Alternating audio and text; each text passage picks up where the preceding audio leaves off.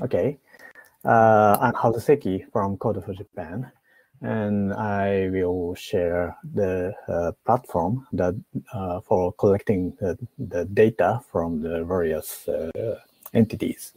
And yeah, I'm Hal Seki again, and I'm a founder of Code for Japan and civic tech community in Japan. And also I'm a founder and CEO of Geo Republic, the using open source GIS for solving the social issues. And also I'm a project manager of digital agency, which is launched recently in Japan, the government agency.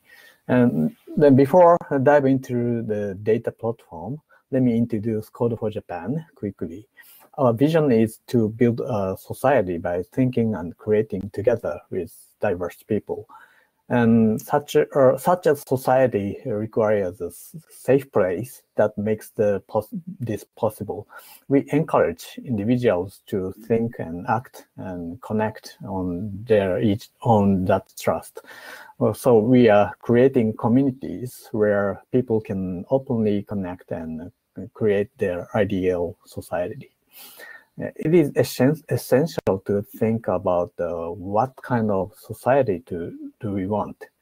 Our community is not only for IT engineers. It requires a wide range of people, including governments, people, and students, and NPOs, and businesses, and students.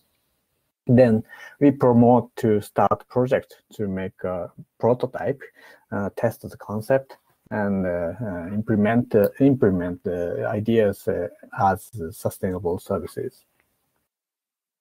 One of our focusing area is make our city project.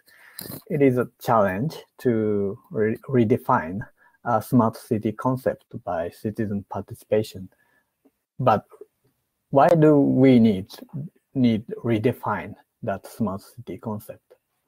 Because in Japan, many smart city projects are happening in several cities, but most of them are testbed projects planned by municipalities and enterprise companies. Also, local and national governments tend to pay for fancy tech solutions like autonomous cars or drone deliveries and health tech and so on. Many smart city projects are appealing efficiency, convenience, or productivity, but I don't think it is true. I believe that the purpose of city planning is this smart city planning is citizens' well-being. Focusing efficiency too much may harm the citizens' sense of well-being. So that we started Make Our City project. For avoiding such misdirection, we started, we involved citizens' well-being, citizens, and think about well-being through the citizen-centered city planning, and starting from myself, not from the enterprises or government officials. So we are developing a platform for prototyping with diverse students and researching data-driven decision-making process. We are also providing citizen participatory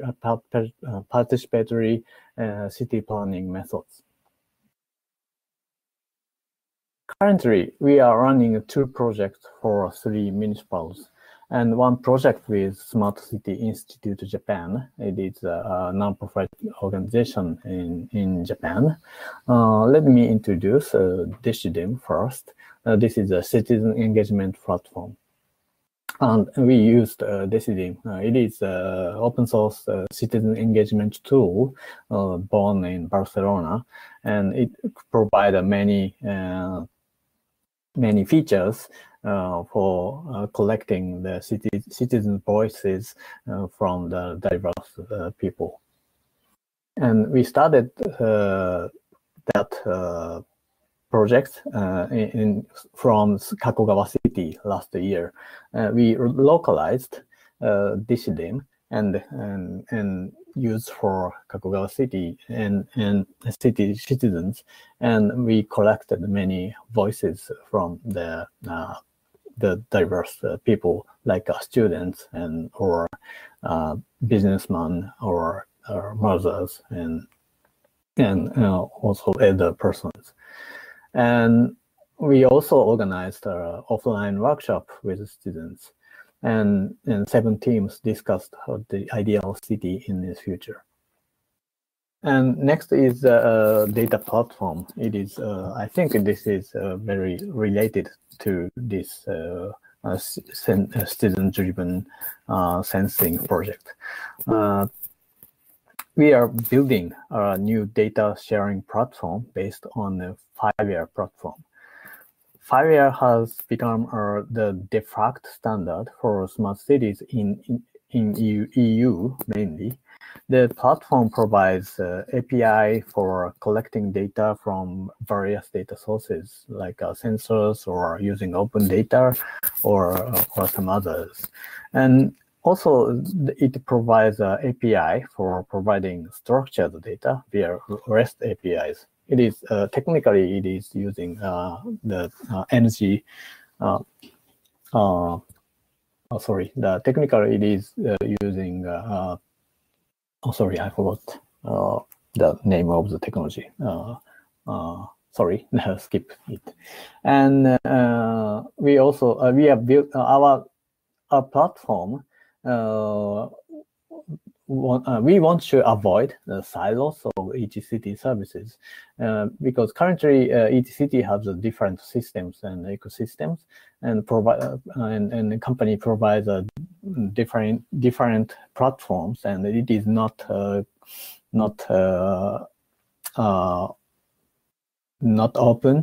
open to the other cities, and so we want to create this data platform for avoiding silos, and we provide the same platform to the different cities, and we also help cities with creating data standard among cities, like mobility data or healthcare data and other sensor data. It should be standardized and for making compatible services.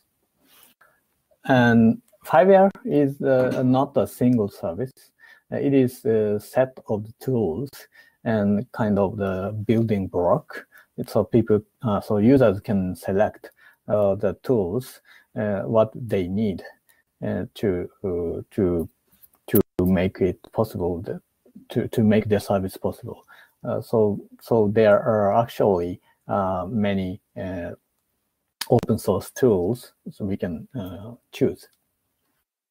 And the point of the 5-year is using REST API to collect data and get data. So this is an example request to create a new device, the left side. So if the sensors can send this HTTP request, it is really easy to post the data or read data from HTTP protocol. And also there are some bridges for the MQTT protocols or some other famous protocols. So the sensors can send the data in a popular way. We can convert that data to our service. Right now, we are providing this platform for Hamamatsu City. 9 companies were selected from 20 proposals. Then they are trying to use our platform to solve local issues. For example, university laboratory is using trying to predict risk of COVID-19 infection by collecting BLE signals from the smartphones of the students, and also using the iBeacon to collect how density is in some facilities. And also a company is going to using collecting the water level of the rivers by using the water sensors and utilize the data for disaster prevention. Also, we are planning to open this platform for local communities in Hamamatsu City and have workshops with students. And also, other cities are interested in our platform, so we will provide this platform for more cities in future. Also, we joined to 5-year foundation and currently studying overseas projects and technologies as well. And working with, and also in Japan, we are working with NEC and Toyota Mobility Foundation and Smart City Institute Japan, also and AWS, etc. And so we are we have some domestic partners in Japan, but we just started.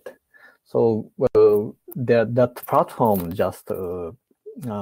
platform itself is still under construction. So not all full of features are ready. So we are now strongly developing that platform. So and also we have many questions like how we can involve students widely, or the student participation process requires a lot of work by municipal officers. So how we can work with them, and also how to create a safe space for constructive discussions in DCDM or so, and what kind of topics is applicable for this kind of project. And also, so the sustainable is a difficult question of who pays for this kind of digital infrastructures. So yeah, that's all from my end so far. The question will be welcome.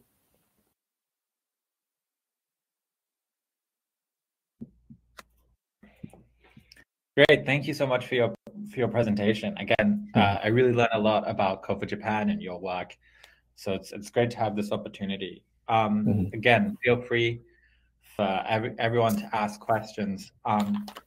I'll start off with kind of a broader question and a specific question. So the broader question is just, could you just explain a little bit how you understand what OCF is doing with Civic Sense would kind of link into what you're doing, and kind of how you envision this specific collaboration?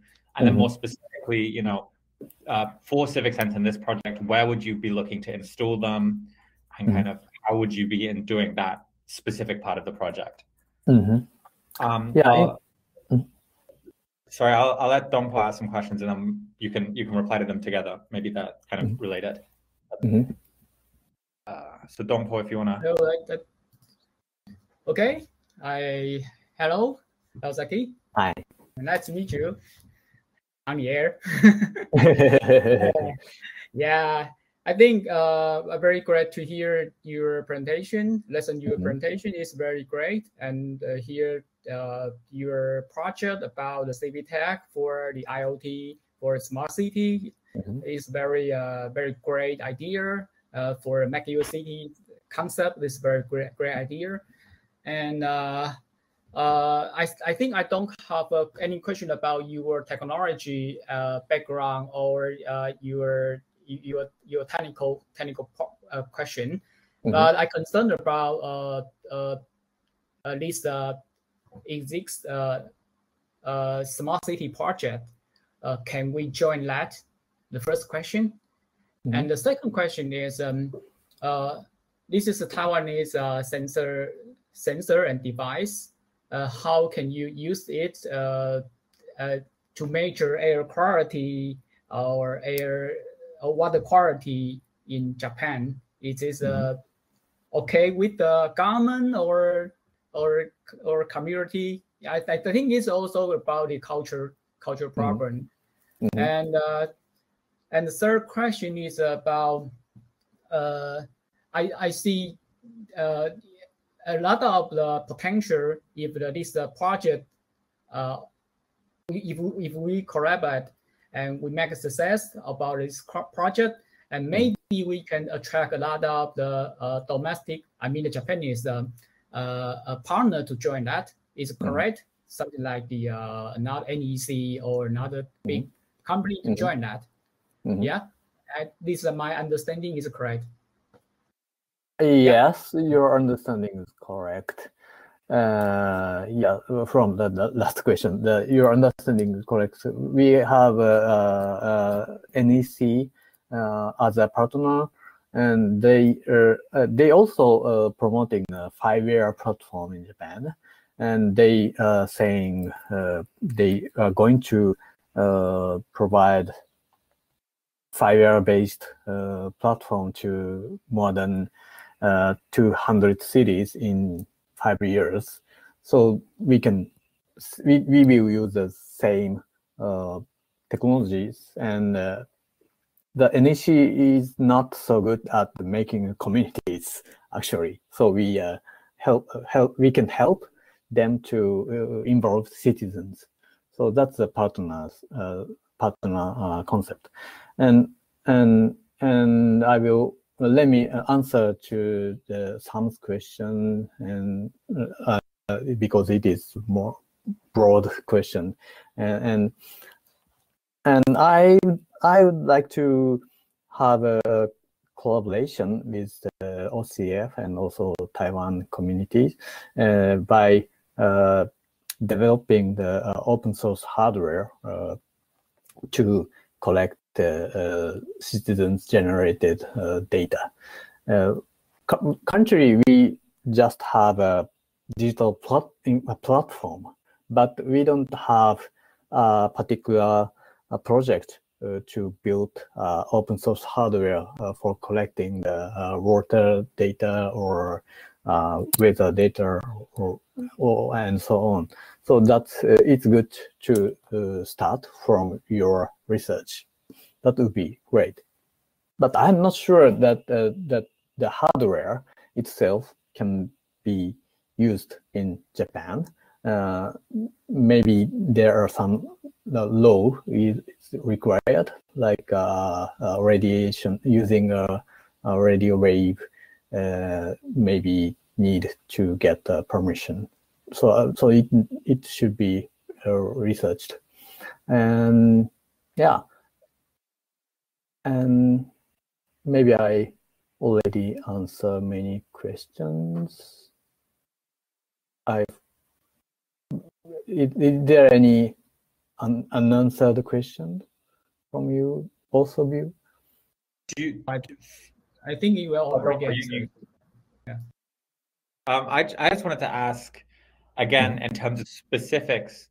It's fine if you're not sure. I'm just curious if this collaboration and trying to install stuff, if you'd have a specific place you'd want to install them, or if it depends on the specific. First of all, Hamamatsu City, it would be great because we are already providing our platform to Hamamatsu City, and they are using it. And so if it's easy, maybe it's easy. Just we borrow your device and have a workshop with students. There are students, and there are Fab Lab in Hamamatsu City. So maybe it's good exercise for inviting the local citizens and try to prepare that hardware and test to get that data and put into our data platform. It will be very fun, and also we potentially have some cities we are currently talking to. One city is Itoshima City. It is nearby Fukuoka in Kyushu, and then maybe they will be interested in to get PM 2.5 data because the Kyushu area is suffering from that kind of air pollution data, air pollution problem. So yeah, and yeah, that's two cities I come up with, and maybe another city also be interested in.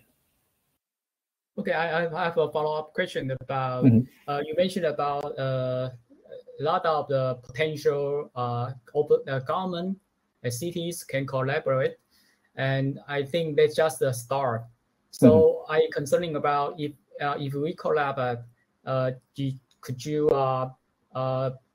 match up with our schedule? I mean, we need you install your device in end of the December and start to collect data. Can you catch up our schedule? In Hamamatsu, maybe we can catch up.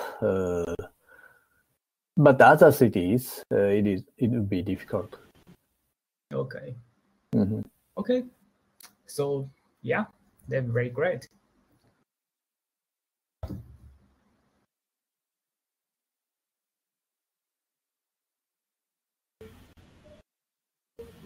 Isn't there a question from? Yeah, sorry. Yeah, I was just discussing it.